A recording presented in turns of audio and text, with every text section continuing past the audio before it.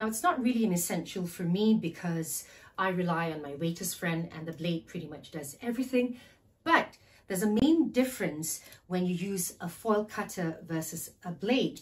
Traditionally, and this is what you see in bars and restaurants, they would cut here below the lip of the bottle.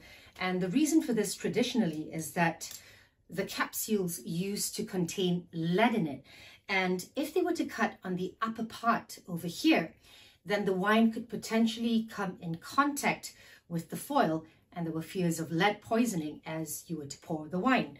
Now, with the foil cutter, it's only as broad as to fit the top part of the lip, so you can't cut underneath the lip, and you simply twist, and there you go, clean cut.